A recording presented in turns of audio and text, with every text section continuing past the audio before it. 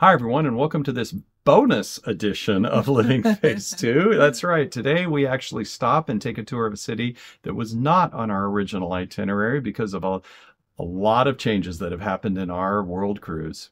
Welcome to Living Phase 2.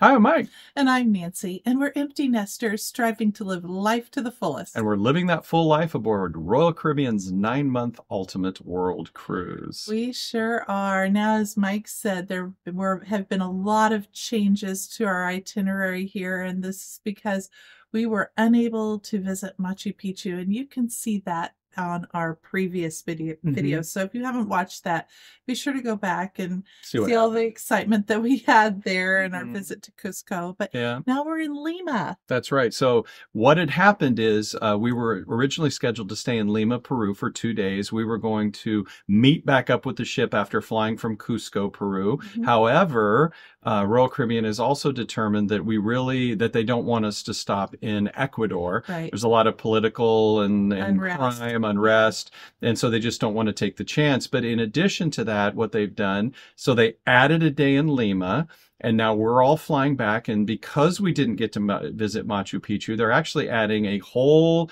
nother tour for us, complimentary, to kind of help salve the wound, I guess you could say, of not getting to see Machu Picchu. It was really nice. Yes. Yep. So within 24 hours, Royal Caribbean planned an entire set or whole new excursion for us 600 people coming back from Machu Picchu. So what we did is we flew into Lima, landed, and got driven back to the port, which took quite a while. It took almost 2 hours. Well, it was almost 2 hours by the time we got from the airport, waited on the bus, got back to the ship. That's right. Yeah. Yes. And we really had time to grab a very quick snack for lunch and then right back out onto the buses.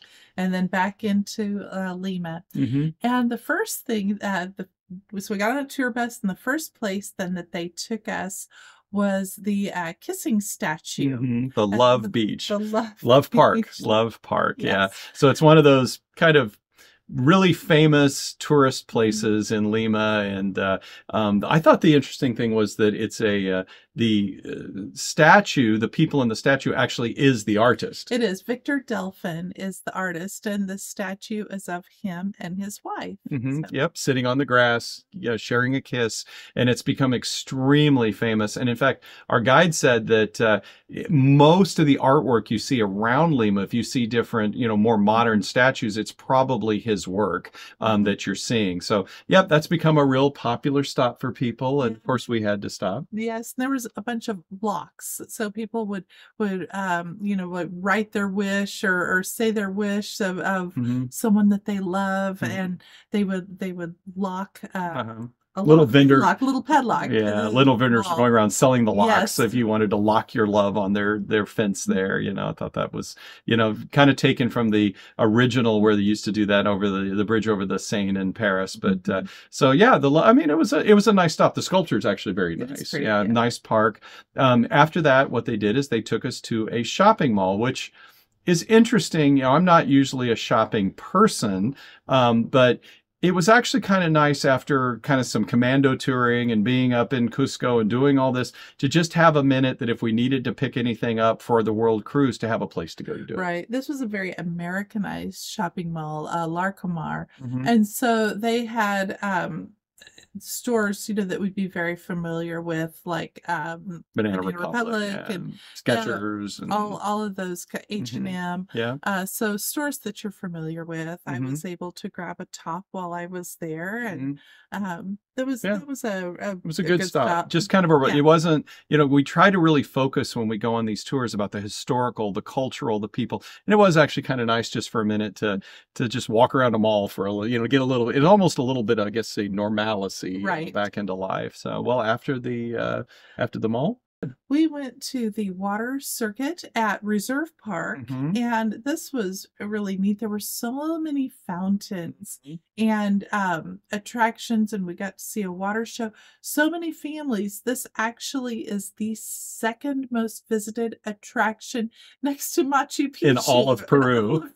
Yeah, and I can see why. It was a wonderful park. And it was full of people. So before Mhm. you even enter into the park, there are many vendors selling popcorn and balloons and Mhm. glow necklaces and It was all almost kinds like of at things. Disney where they're selling all that I was stuff on Main thinking more Street. the Yeah. state park, Well, state, state yeah, fair, state state fair, fair. yeah, yeah. Right. But I enjoyed that thoroughly, because the park isn't really just a tourist attraction. It truly is where the people of Lima go with their families to have a nice evening, to really enjoy their time out. This time of year, remember, we're in the Southern Hemisphere, so this time of year is Summer. summer for them. Their Mhm. kids are on summer break, so all the families out playing in the water, and oh, it was really Yeah. neat to see. And the water show was very good. Right, and it only costs them like an extra Less than like dollar $2. fifty. Yeah, Yes, yeah. yes, to get in. Hmm. So we saw all the beautiful fountains, and we were even able to run through one of the fountains that were these big arches, and we were able to run through the middle of it, which you Hmm. can see here. Hmm.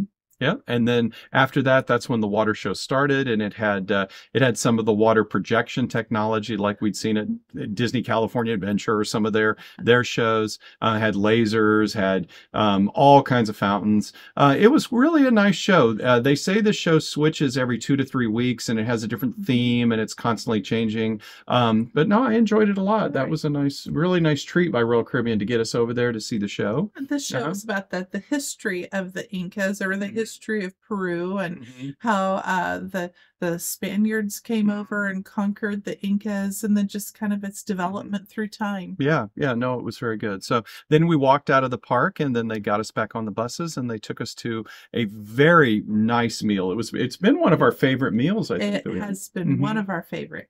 Meal was at Restaurant Boulevard, and it was a family style meal, and they brought out many local dishes. Mhm. Some of my personal Yeah. favorite was I love the It was ceviche that that came out. mine too. That was really good. Mhm. Potatoes are very, in fact, just fun fact here, Peru grows over 3,800 varieties of potatoes. So of course you have potatoes at every meal.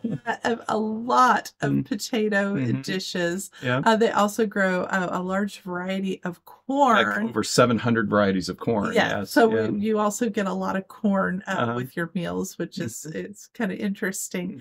Mhm. But we had the fish. We also had chicken dishes. The Beef, beef was pork. really good. Yes, The it beef was. dish that they had Mhm. was delicious. And then of course dessert came. It did. So we had a couple of dessert dishes. One was rice pudding, and they had made a syrup to go on top of it out of using the blue corn Mhm. and some sort of a fruit, which was plum-like. Yeah.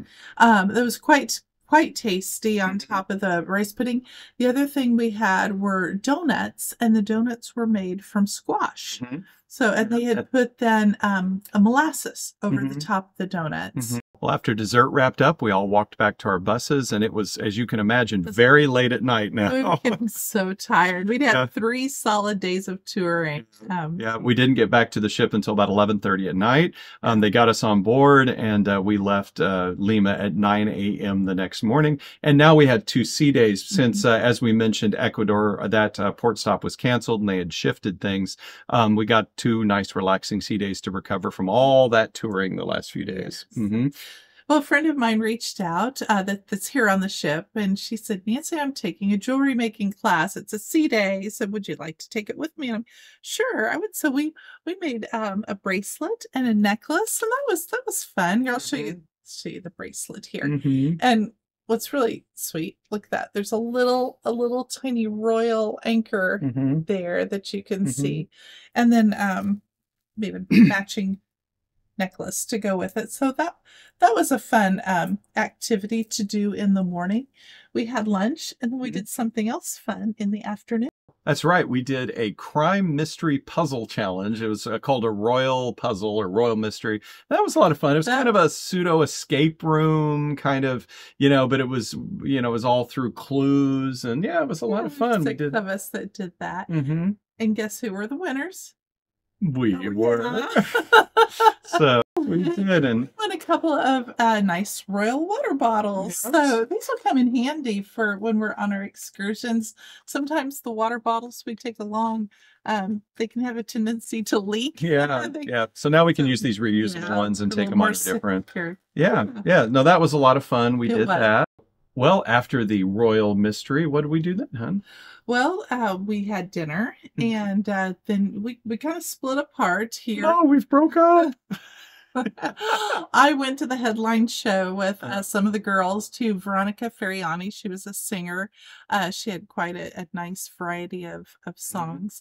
And you went to the British pub. Yep, Yeah. went with some of the guys, and we sat and just chatted. We played some darts, and I won't rub in who won darts or anything like that, but you can see obviously the last shot of the game here. No, no, we had a lot of fun, and that's really nice when you can just get together with some friends and Yeah. you know, and go out and we've made such good friends on mhm. the ship. We really have. Yeah. So. And so then after that, we went to bed, and we had another sea day the next day. We did have Mhm. another sea day. This sea day was relatively routine here. Uh-huh. We went to an enrichment lecture on Punta Arenas, which Yeah. was the next port Mhm. coming up. Yeah. So that was good. Kinda Helped gave us us an get idea. prepared for Mhm. that.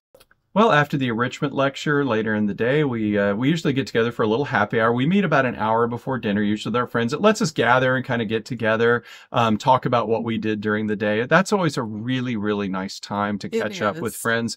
We had dinner, and then we went to Ron Lucas. Right. He's the ventriloquist. He's actually quite famous. I mean, he has done his shows for presidents and for the Queen, and he's been on many television shows, Mhm. and he was wonderful. Oh, yeah, just hilarious. He did a great job with that. Hey, Turkey, who's the redneck? You called me a redneck when I looked away. No, I heard it. You heard the mic. The mic is heckling you, so say hi to the mic. Maybe he'll talk to you. He won't talk to me. Mike, say hello. Hello. Well, after the Ron Lucas show, we kind of went back to the room and hit the rack because we have something going on tomorrow. But so that you see that, be sure to reach down and hit that subscribe button if you haven't. We sure appreciate everyone that's subscribed to our channel. And if you found this video fun and entertaining, hit the like button. We know that. And also leave us a comment. You know, we like to hear from everyone who's watching our videos. We love that. We try to answer every one of them. So thank you for that. So tomorrow, Punta Arenas, and you know, you're going to have to watch tomorrow because we really, and this one's a little serious. Yeah. We are fighting off some heat exhaustion. So you're going to have to tune into that one to take a look at it. So, well, thank you very much for watching our Lima adventure here. We appreciate all of you, and we hope you have a great day. Take care. Bye-bye, friends. Bye-bye now.